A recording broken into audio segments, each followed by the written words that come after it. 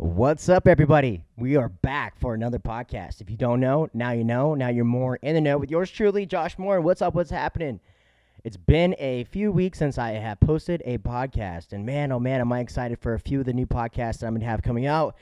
First and foremost, shout out to Matt Quigley at Trials and Tribulations Clothing. This sick new shamrock hat. No, I'm not Irish, but you can still kiss me. And I got this fluorescent fucking highlighter green tank top. I wasn't a very big fan of these tank tops, but now that I have been wearing it and I pressed this on there, I think these are tight, man. These are super sick and retro and in. So, as always, head to fieldsupplements.com for all your supplement needs and check out Trials and Tribulation Clothing on Instagram. Go to trialsandtribulations.com for all your clothing needs. Super sick hat, and I'm going to be showing off a few of the new hats and swag items that I have from them as well. Today I want to jump into a topic that I typically don't cover. Most of the time I'm into personal development. I'm talking about life, sex, dating, drugs, sobriety, relationships. Today I want to chat about some fight news and some things that I've been asked, some questions that I've been asked about the Ben Askren versus Jake Paul fight. Ben Askren versus Jake Paul. Who would have known that this was a fight that was going to come to fruition? 2020 was a crazy year, and 2021 is even a more wild year when you think about Ben Askren, a professional and top 10 in the world in 4 different sports against self-proclaimed, I'm probably not even self-proclaimed, but YouTube star Jake Paul in a boxing match, an exhibition boxing match. Man, so what are my takes on this? Who do I want to win? How am I going to break it down? First and foremost, obviously myself coming from a wrestling background, I'm going to be excited to go with Ben Askren. I have not family connections directly in my family, but I know Ben's family, his wife Amy, who's thick, according to Jake Paul. But I have connections with Amy and her family, and shout out to Amy's brother Brad. It's his birthday today, so shout out to Brad. And so I'm absolutely excited. I have been watching Ben wrestle for many years. I've watched him win an NCAA title, and I'm a huge wrestling fan, of course, and I've been around the wrestling spectrum for a really long time, and I've seen what Ben has done in a very unorthodox fashion. They call him Funky Ben for a reason, because he just doesn't do things that are orthodox. He doesn't do things that are the traditional way of doing things. You know, if you were to show a kid technique on how not to do something, you'd probably show them a video of how Ben Askren does things in positions. Of course, he's done very well over his career as well as his coaching career and teaching kids the correct ways and techniques, but there are some things that Ben Askren can get away with. It's because it's just Ben Askren. It's Funky Ben. So in everything that he does, he's unorthodox. So up to this point, we've only seen Jake Paul fight 3 non-fighters, as Ben would say, and he's got there's a lot of validity to that. So Jake Paul up to this point has only fought a few people who are maybe athletes and or work out. I mean, obviously the basketball player that he just knocked out has never probably been in a fist fight in his life. So of course Jake Paul is going to look like this absolute superstar boxing phenomenon, and yeah, of course, you look good. You look good against low-level competition, and of course, Ben Askren doesn't have the best hands in the world. You know, obviously, his whole game plan was to get a hold of you and strangle you and beat you down, wear you out, and tire you out the wrestler way.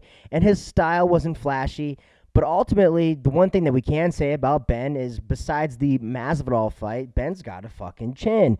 Ben's got that David statue head. He just looks like a Greek goddess, right? And Ben has got this fucking noggin on him that's able to take punishment. We saw in the Robbie Lawler fight where Robbie Lawler was literally sending sledgehammers from the fucking wrath, the clouds of death and the heavens of death down onto Ben Askren's fucking face, across his face, and Ben still didn't go out. Obviously, the Masvidal fight was a little bit different, but I think anybody getting hit with that type of shot is going to go to sleep, man. That's just two high-level athletes, and I think you run that fight back 10 times and it doesn't happen. That happens 1 out of every 10,000 times. I think Ben makes the adjustments. I don't know if Ben wins that fight, but I don't see that fight happening like that every single time. It's almost like the McGregor fight against Jose Aldo in the 13 seconds. Those are just times and flashes within fighting that if you're going to run that fight back 100 times, 1,000 times, 10,000 times, you're not going to see that same outcome. And I believe that was the case with the outlying fight with Ben Askren and Jorge Masvidal. Now, as you look at the Jake Paul versus Ben Askren fight, as Ben says, if Jake Paul's an absolutely phenomenal boxer, guess what's going to happen? Ben's probably going to lose the fight.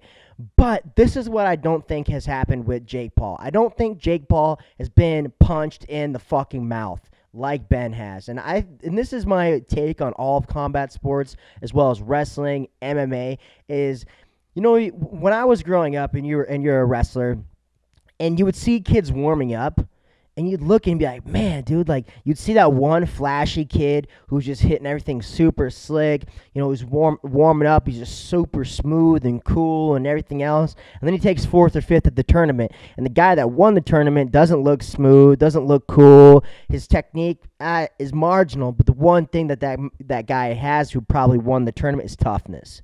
Toughness, resilience, ability to fight and come back from adversity. And that's one thing that I don't feel that Jake Paul has done, has had to come back from adversity. I don't think he's ever really been in a fist fight, a fisticuffs, where he's really had to show his willpower, come back from adversity. And you don't know what that feels like until you've been in the deep end. And you don't know what it's like to drown in the deep end and to save yourself from drowning until you get there. Ben Askren absolutely has. One of the greatest MMA and combat sports athletes of all time, one of the most decorated collegiate wrestling athletes and Olympian, and Ben has been there. Ben has been in the deep waters. Yes, his style's unorthodox. Yes, it doesn't look right. Yes, it's a little bit funky, and yes, I wouldn't teach my kids how to wrestle and or fight like Ben, but what I would teach my kids to be like Ben is his resilience, his toughness, and his tenacity, and his relentlessness in the sport, in the combat sports of wrestling, boxing, and MMA, as well as life.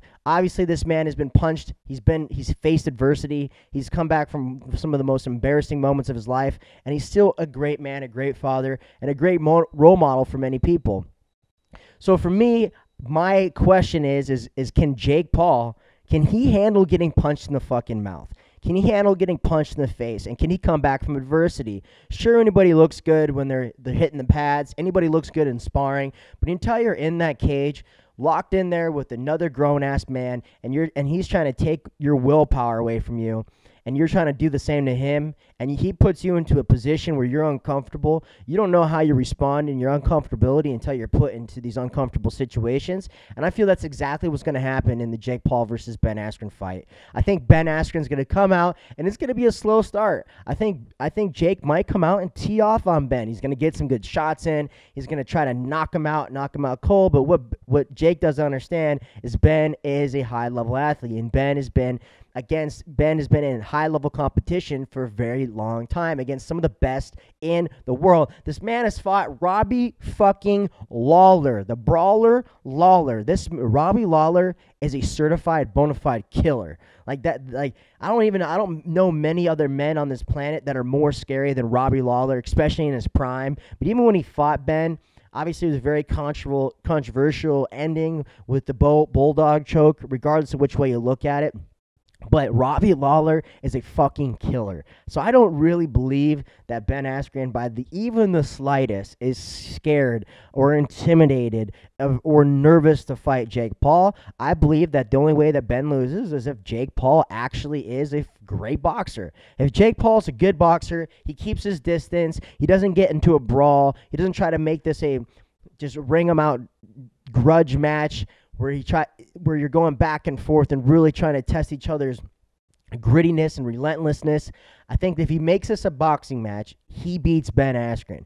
But if he makes this a fucking brawl, Ben Askren wins every time. Because I'm sorry, I don't want to be locked in regardless of the dad bod Ben, that dad bod Ben has been rocking for fucking 15 years now, and 15 years in the highest levels of combat sports. I'm just not going to count him out. So, of course, I'm going to side with the MMA. I'm going to side with the wrestling community on this, and I'm going to side with Ben Askren because I believe, especially after watching now a few training footage of him, I don't think he's as bad as what we want to make him out to be, and I don't think that Jake Paul is as good as we want to make him out to be, and I could be completely wrong. I could look back on this podcast next week and say, holy fuck, Jake Paul is phenomenal, and if he is, he is. Plus, he's going against a MMA guy who was a predominant wrestler, a grappler, who didn't really focus on his hand speed. So his hand speed and his boxing. So for Jake Paul to think that he's some sort of boxer after this fight is a complete buffoon. It's an embarrassment to the YouTube community, embarrassment to the boxing community, and nobody really wins here except for Ben Askren, because it just shows the type of character that Jake Paul really is. And Jake Paul, to me, after especially watching the press conference, it's just somebody who's stuck in his ego of seeking attention, and I'm sure he loves it. He loves the attention, and that's what he's getting right here. He's getting the attention that he seeks. But I feel that he is going up against a man he wanted to get an easy fight with, and I just don't think that he's going to get it done against Ben Funky Askren, the Funkster Askren, because I just don't think he's got the heart, the will, and the relentlessness once he gets punched in the face. So that's my take on the Ben Askren Jake Paul fight. Tune in this weekend. I'll be watching. For any more fight feedback, please comment below which you would love to hear my takes on fighting and combat sports, wrestling, matchups, and I'll be certain to do a podcast on that. As always, be sure to comment, subscribe, share with your friends, and let everybody know that More in the Know is the place to go. You guys have a beautiful day.